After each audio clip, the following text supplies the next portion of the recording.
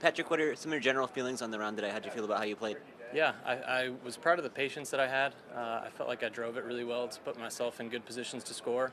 I didn't quite take advantage the way that I had in the previous rounds. A little sloppy with the wedge play, a little sloppy on the greens, but I knew there was a long way to go heading into today, and just proud of being patient and hanging in there and giving myself a nice opportunity tomorrow. What is the mindset like as you head into the final round with the lead?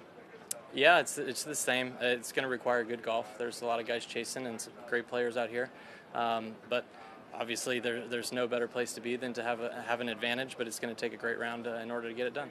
Do any pressure or nerves come with that from your perspective? Yeah, of course. I think we all know what's at stake with a win out here. I haven't gotten the job done in my career, but it's quite a thrill. This is why I play, and it's why I compete, and I can't wait to get out there tomorrow. You seem to have a very positive mindset about chasing the first win where other people it might kind of hang over them. How do you sort of put that in perspective?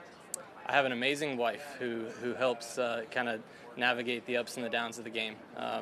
It's a very challenging job at times, but I've always wanted to compete. I feel like I was born to compete, and it's why I play, to give myself chances like this.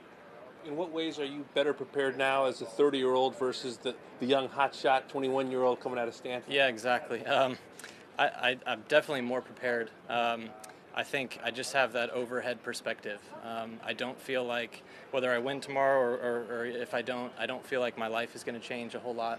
And I feel like definitely in the past, everything has felt like it's riding on how I play.